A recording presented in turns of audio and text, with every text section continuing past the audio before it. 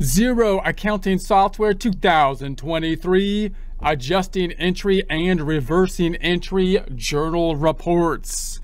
Get ready to become an accountant hero with Xero 2023. First, a word from our sponsor. Well, actually, these are just items that we picked from the YouTube Shopping Affiliate Program, but that's actually good for you, because these aren't things that were just given to us from some large corporation which we don't even use in exchange for us selling them to you.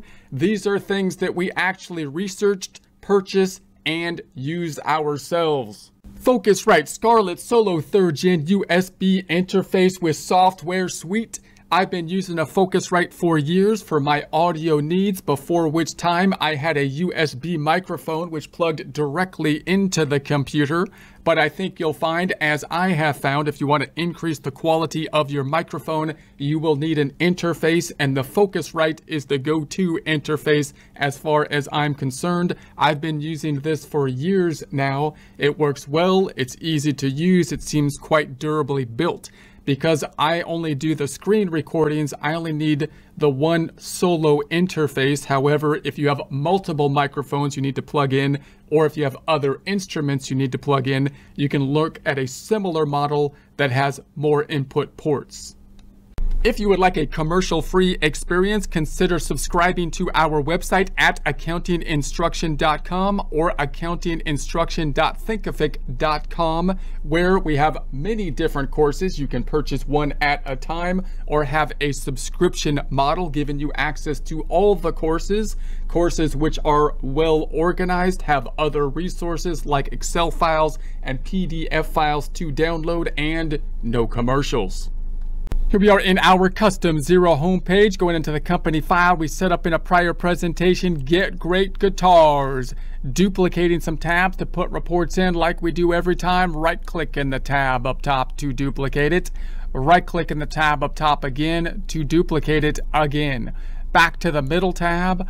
Accounting drop down, we're opening the balance sheet. This is a comparative balance sheet, but if you don't have that one, open the standard balance sheet, tab into the right.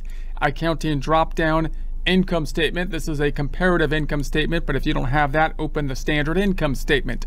Back to the tab to the left, we've been looking at the adjusting and reversing entries. Adjusting entries being those made at the end of the period, typically the month or a year, in order to make the financial statements correct for the accounting method being used, typically an accrual or tax method. For example, we're using an accrual method, the adjusting date being February 28 in our case.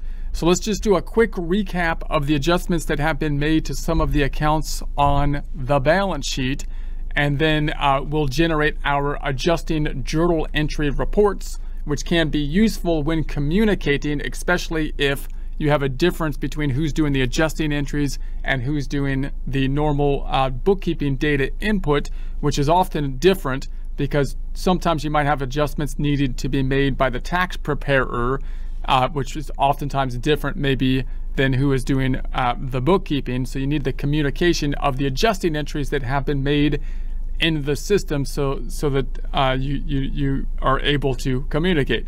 So we'll generate those reports with journal reports. Now note that the adjusting entries do not typically have cash involved in them, because that's generally taken care of with the bank reconciliation as the internal control. Adjusting entries typically have two accounts, and they're timing accounts that we deal with. Balance sheet account and income statement account, at least two accounts typically. So for the accounts receivable, we had an adjusting entry related to an invoice that was entered after the cutoff in March that we pulled in before the cutoff. We made a separate transaction for it, a separate account, which we were able to group together using the edit layout, great tool from Xero here, so that we could compress them to one account for external reporting purposes. We then did a reversing entry to remove it so we can go back to where we were, so we don't have it in there twice for the normal bookkeeping process. Timing different, classic adjusting entry. Inventory. We did an adjustment for the inventory for the same reason, because we imagined that we sold a piece of inventory during that process. We have a separate account for the inventory account that we made the adjustment to, so we didn't mess up the subledger tracking inventory on a perpetual basis within the system. We reversed it. We still have something in the subledger here because we had another issue during the normal bookkeeping process, but if that wasn't the issue, it would reverse back out, and you can group those again into one inventory account using the great layout tool that Xero has. We've got the prepaid insurance, which we paid up front with cash for a year's worth of insurance. We lowered it by $11,000, and that one is a permanent difference. No reversing entry for it because we're just going to lower it as we consume the insurance policy. We made an adjustment to the furniture and fixture, the fixed assets, and this one is similar to the prepaid insurance, but we allocated the cost of the fixed assets according to the depreciation schedules, which are often tracked outside of the accounting software, at least in the United States, due to tax obligations forcing us to track the depreciation schedules on a tax basis, and therefore it might be useful just to use the same software to do the tax stuff too. Again, Xero has a great formatting tool allowing us to see a full breakout of these items down here, or to collapse them to see the book value each time, or just to the fixed assets, and to allow us, without having to add account numbers, show the furniture and fixture before the accumulated depreciation, even though in alphabetical order within this account category it would be the other way around. So really flexible tool there, which is quite nice. We did an adjustment for the loan payable, and this one we were simply breaking out between short-term and long-term portion of the loan payable. So here's the short and long-term portion for the loan payable, and then we reversed that, putting it back into the one account. And then we also had, you could have an adjusting entry. We talked about an adjusting entry related to unearned revenue, and that's revenue that we've generated that we have not yet, and there's a couple different, we haven't yet earned, and there's a couple different ways that might come about depending on the industry that we are in. So we could have an adjusting entry related to that. We didn't have one in our case here. We had an adjusting entry related to the interest payable and accrued expense for interest that incurred that we had not yet recorded. So we had to pull that in here. We did a reversing entry for that one, so it didn't throw people off on the bookkeeping side of things. So there's just a quick recap. Now let's generate our reports, and I'll go to the tab to the right click and duplicate. This time let's just open a standard balance sheet. So I'm going to hit the drop down and go to the balance sheet standard, which I don't have here. Let's go into the reports. I haven't used the standard balance sheet in so long. Actually, let's just I'll open up the comparative one, and then I'll just remove the comparison columns because I want to keep the other formatting that we had in here.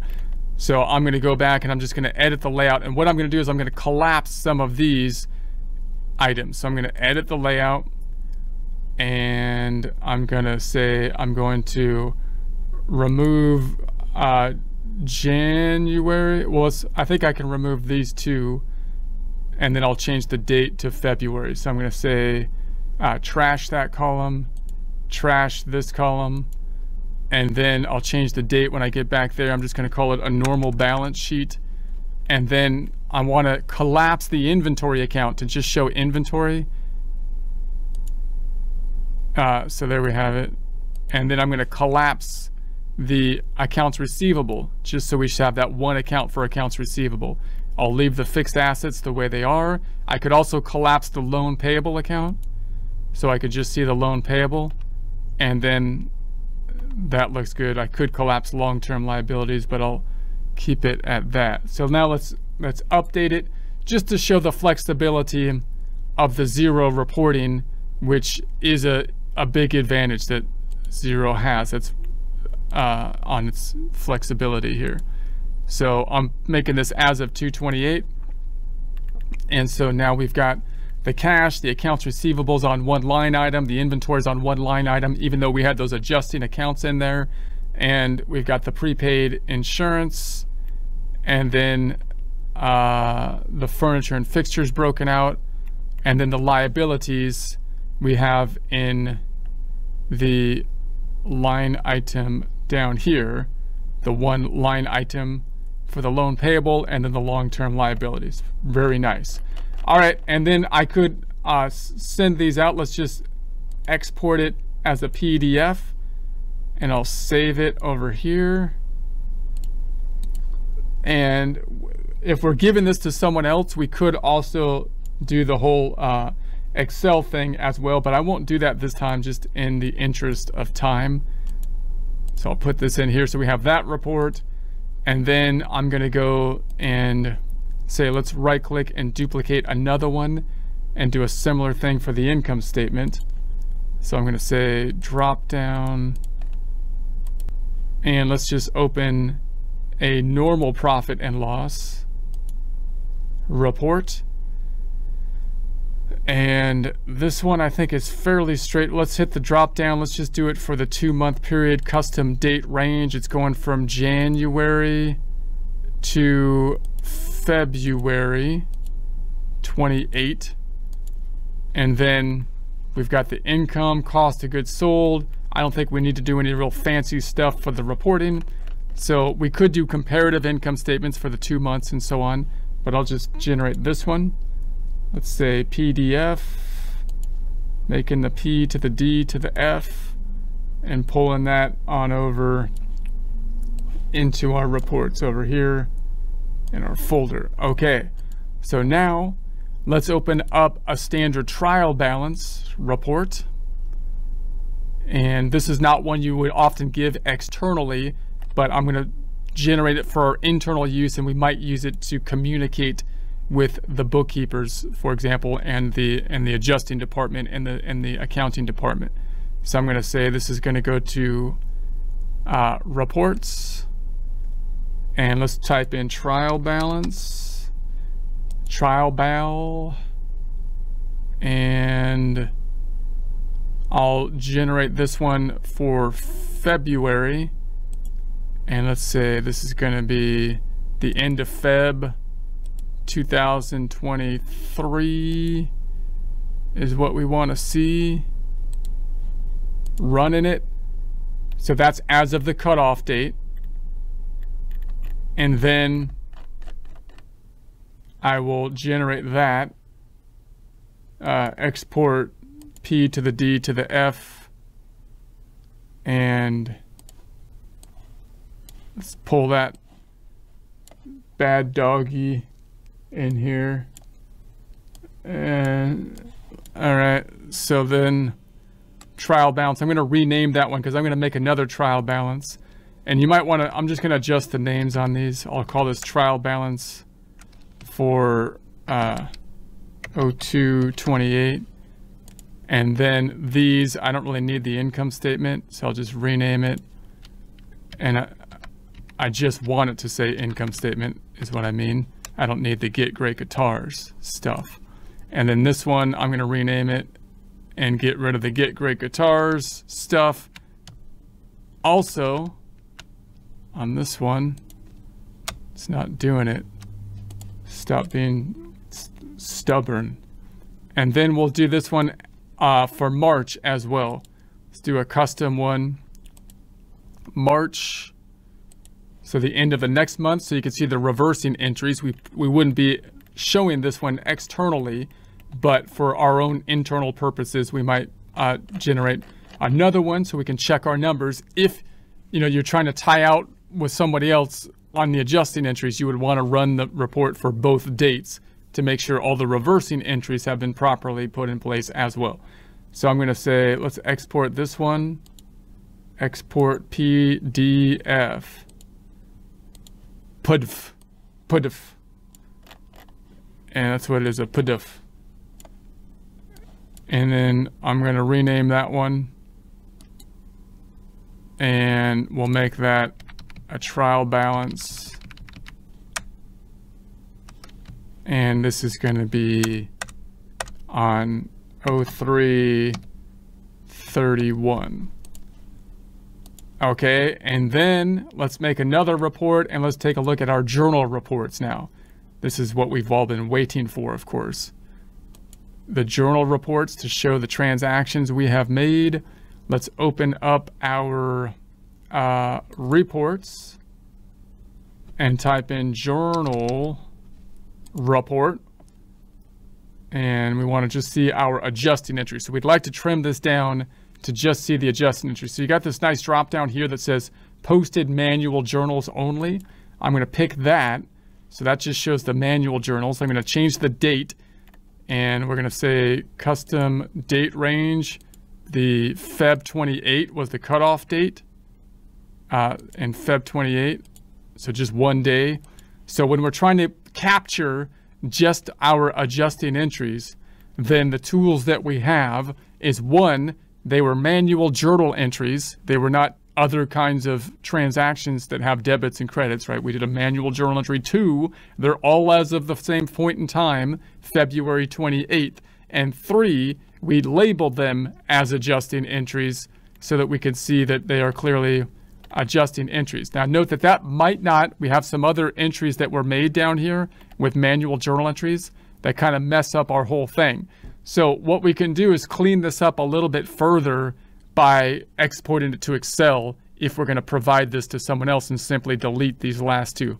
So that's what I would typically do. So this one I'm going to say, let's export it to Excel, and then I'll drag that into my sheet over here, and I'm going to then open it. I'll just rename it.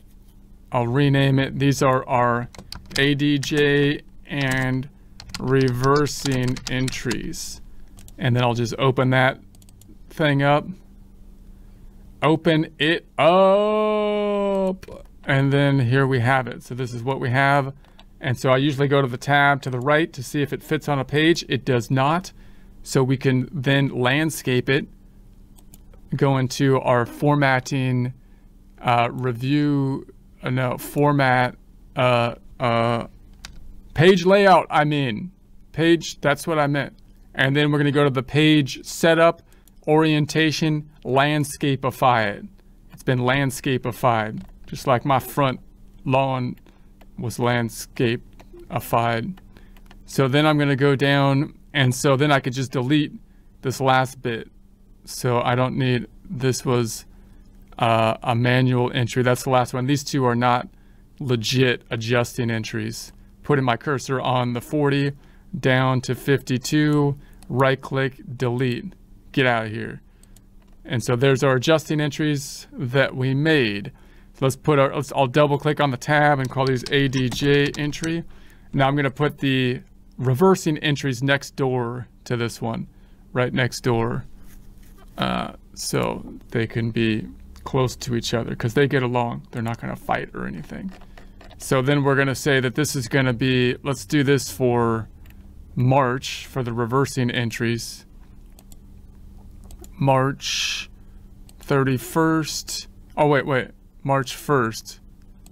March 1st. All the reversing entries happened on March 1st. March 1st. Okay, reversing entries. So these are less likely to see any reversing entries here or things that are not reversing entries. But of course, like the adjusting entries, we entered them as of a point in time, all of them in March. We entered them as manual reversing it or manual journal entries, and we labeled them reversing entries. So we should be able to locate them easily.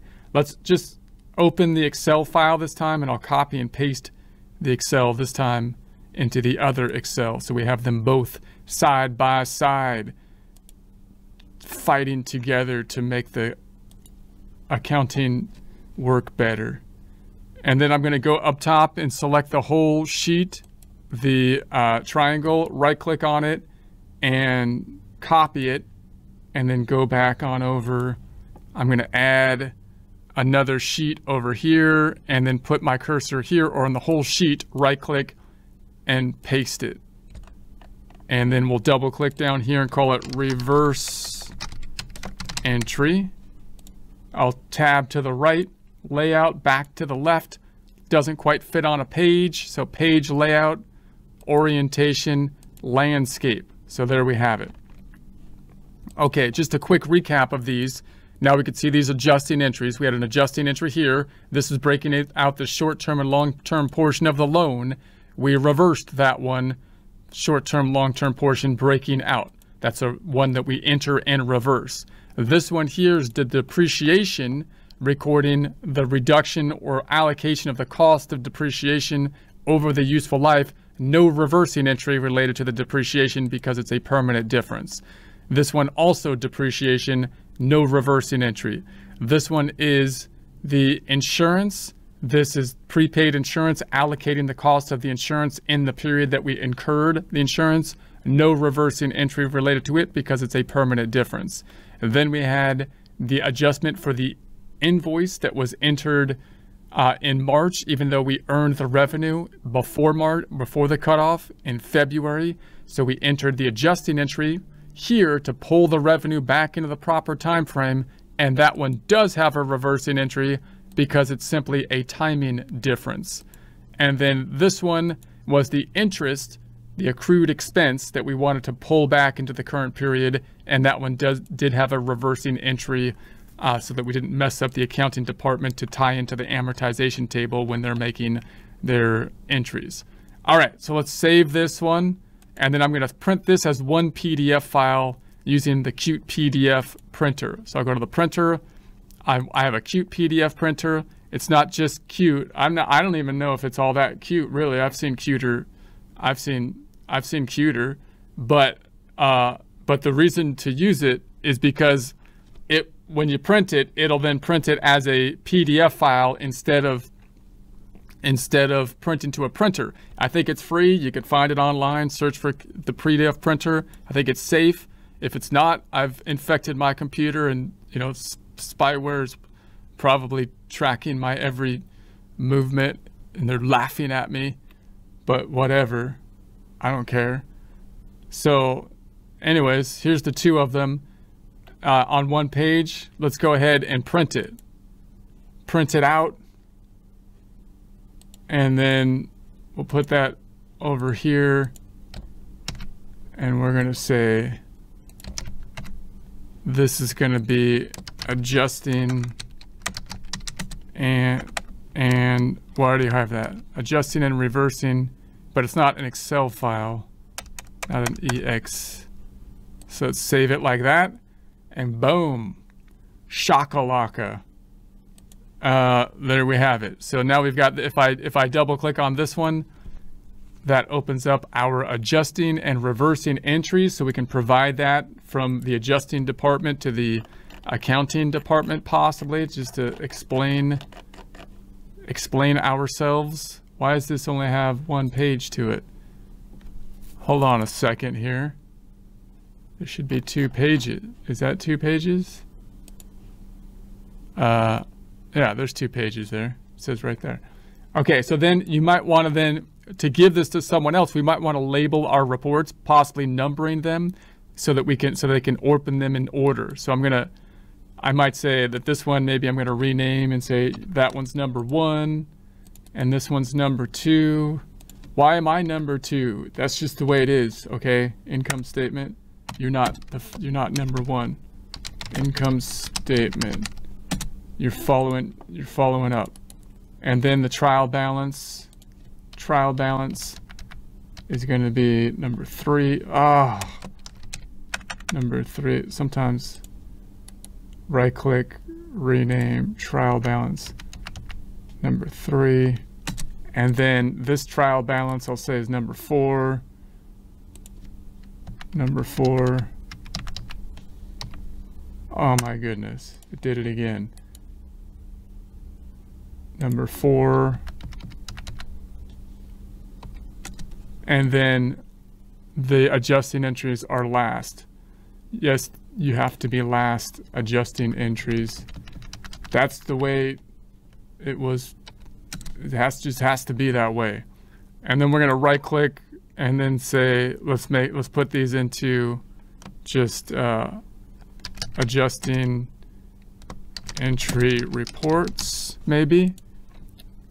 And then we can put these in here, because providing the reports to somebody is half the job, half the battle. It's not really a battle. We're not fighting anyone, but that's what G.I. Joe says. It's half the battle. So, so obviously I copied G.I. Joe because they're cool. But let's go ahead and zip this. Then we can zip it. We can right click and compress and zip it. And so there we have it. So we can add this then to an email if we needed to do that. And then they can open it up and it would be in order and so on.